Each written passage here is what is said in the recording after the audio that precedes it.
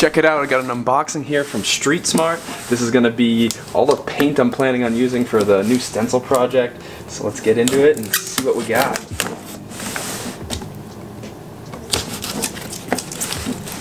Did my best to pick out the correct colors online, but we'll see how the shading all worked out, and hopefully I got some nice compliments on one another, as the shades were a lot closer than a normal kind of piece that I designed for. Ooh, looks like they loaded us up on the stickers to start. Get some of these out. Got some little cap packs. Gotta check these out. Always a nice addition. Series 1. So we got the Pink Dot, Universal, Banana Skinny, NY Fat, Rusto Fat, and Blue Dots in here. Well, I'm a man for stickers, so definitely gotta feature these. Very tight. Really nice series idea. They're all nice, kind of glossy vinyls as well. Gotta dig that Rusto. Right on, and let's see. Looks like we got some other series, so maybe I'll throw these other mixed packs in some sticker submission stuff. But big shout out to Street Smart for hooking it up on the little freebies on top. Looks like this is more of a blank pack here. I know they have some blank eggshells they've been distributing a little bit. Seen some people hit those up. But first off, some pin work. So we got the classic Street Smart kind of cap logo there. Very tight. And we got the art period, big button. Very tight. Here's some of those eggs I was talking about. Somewhat of a red badge. Black on white. Very nice. Circle ones were the ones I saw online. Nice execution. Get the Street Smart character. Some bigger ones. These don't quite feel like eggs, but nice real estate there for some stuff, so maybe I'll hit some of these up and pass some more along as well. And then Street Smart stencils, man, laid up here. So falls in line quite perfectly with the stencil project. I actually pulled in the poster for the session that I've already gotten into a little bit, so maybe I'll hit some of these up as well. Gotta love that clean logo. I wonder how these kind of look laser cut. Super precise, so not quite what I would expect for you know, a plotter cutter. But excellent branding, because I'll be able to hit some of those up, no doubt. Then I went for 12 cans. A little bit of mix of 94, and then I think I got some hardcore as well. So let's take a look. Oh, this is a funny cap pack. Can't say I've ever seen a narrow style like this, but fits them just as well, I'm sure, and almost even better actually than having those square ones in my box. Just always seems to get lost. This might keep them a little more organized. So just hit up some kind of skinny blue dots here. Those will be some nice softer caps.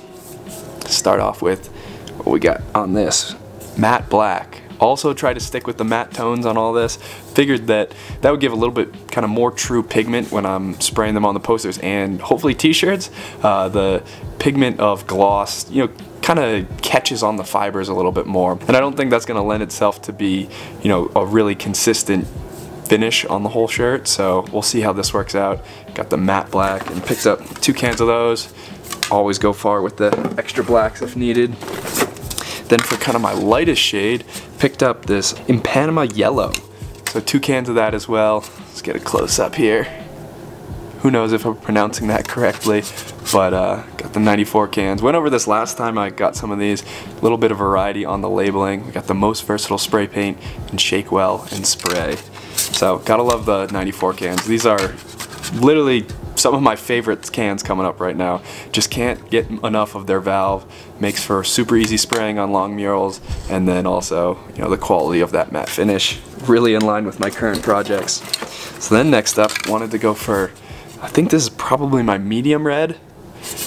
Looking a little lighter on camera. This is coming in the clandestine red, so pretty tight color.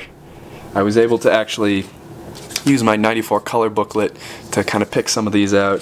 This went for, you know, an essential, as you can kind of see them better in person. Not that the online colors are deceiving, but you know, you gotta like to have that first-hand look at that, just, you know, tactile nature to it. So we got that in my medium red. And I was also gonna hit up some orange, so we picked up the speed colors. So I haven't tried these cans before. I'm trustworthy in the MTN line that there's going to be fresh. These look like a really nice orange. So we got the Ceylon orange on there. Sweet kind of matte finish to the can as well. Supposed to be a little bit more high pressure, but I was going after the color here. So, you know, switch it up, see what we got here, and good opportunity to try some alternate cans out, see how I like them. Then went for my browns. So we got smooth control valve on the left and shake well and spray again. And then we got Montserrat, which is kind of a funny name, but we got that nice medium brown. And alternatively, I wanted to give the gold a try, but I didn't want to fully commit to that. I wasn't sure how the t-shirt and the whole design would treat the gold portion of the color, so we'll see how the gold holds up. This is just frame gold. These two could be swapped out or used in combination depending on how everything works out. And then last up we've got a placebo gray, which is just a light gray. Wanted to try this out in parallel with that yellow. See how these two work in, with one another alongside the t-shirt, just depending on how the kind of color scheme works out. And then last up, some more gray dots for kind of the small soft stuff as well, which will hopefully work well with the stencil style. You don't want to put too much paint down on the edge without it kind of gumming up the stencil itself. So we got another skinny pack of those. That looks like to be a full box. So let's pull the colors in line and check out what we're rocking. So we got a nice spread here in the colors.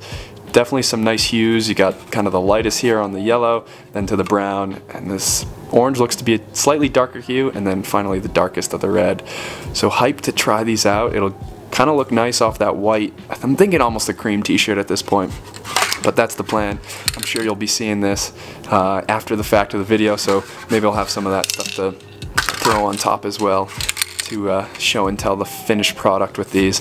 But yeah, awesome layup here. Got the 12 cans, the 2 sets of caps, and the plethora of stickers from Street Smart. Big shout out to them over on Street Smart. I've worked with them a little bit in the past through printing them some custom stickers as well as ordering a few supplies way back in the day, but they were super happy to help support this little project here. So excited to see what we can take kind of just the single color into mix in the whole shading and 3 tones of the skull itself. So pumped to see where all of this goes, and definitely excited to try all this stuff out, especially the new cans. I'm excited to see the speed. I've heard obviously good things about them, but always fun to have it firsthand. Forgot to see, these come with a pink dot to stock, which is nice. Forget what these ones come with, just the black on black. Oh, white on black. So also somewhat of a medium tip for the stock on the 94.